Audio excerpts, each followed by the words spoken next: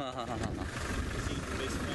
like, hello everybody, welcome to the Masai Mara again. Of course we've been with Scott today.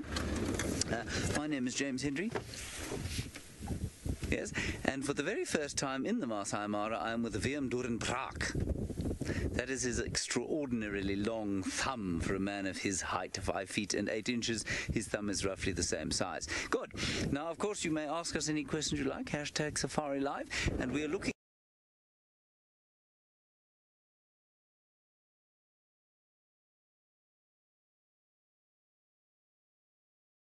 actually a bald-faced lie. There are quite a few further north than this, but they are certainly the most furtherly north ones that we've shown you. And as Wiam swings to the left, so you will see spotlights coming out of the heavens and onto the land. Is that not quite stunning? Now, as per yesterday, we're hoping to find some lions in and around the migration so that we might follow them as the sun sets, and will basically they get up and do something hunting-like.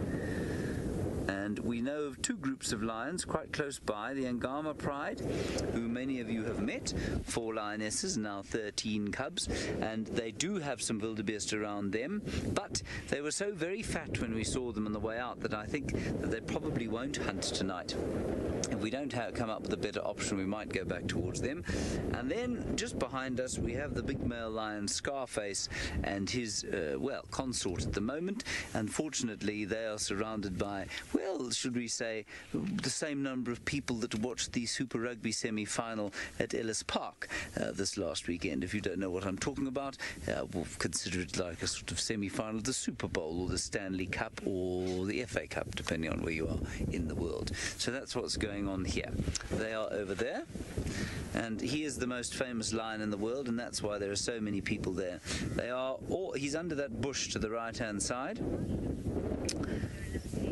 And Marsha, you're wondering if there's no limitation on vehicles. Marsha, I have read that there is a 5-vehicle limitation on vehicles. I've yet to meet one guide in this area who's managed to be disciplined enough to maintain that status quo. But what they cannot do there, you see, is drive off-road. And so although it looks like there are a lot of cars there, you know, the lion is unaffected. He's in exactly the same position. They can't get around him. They can't surround him.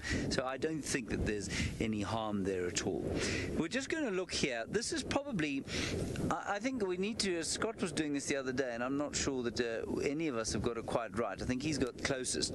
But how do we count a herd like this? I've heard various guides around the place, oh, there were 200,000, or there were 24,000, or there were probably 26,000 wildebeest there. Well, I think it's almost impossible to count them. I think once you get above 1,000 wildebeest, it's probably very difficult to tell the difference between whether you've got 1,000 or 10,000. Anyway, I would have said around here we've probably got in the region of about 300 or 400. So not a massive group. We got some beautiful shots of a migrating herd going north into the northern parts of the triangle, over the big lugger that feeds into the Mara River, and the one that where the Mara Pride are lurking around. So we'll probably go back there later in this evening if we don't find anything here. We will of course be around for the drive, and then after the drive we'll be doing the Facebook Lives, hopefully, if we get some action like Scott's just had. Isn't that lucky that he's just had all that? Very nice indeed. Good. We're going to drive around there slowly.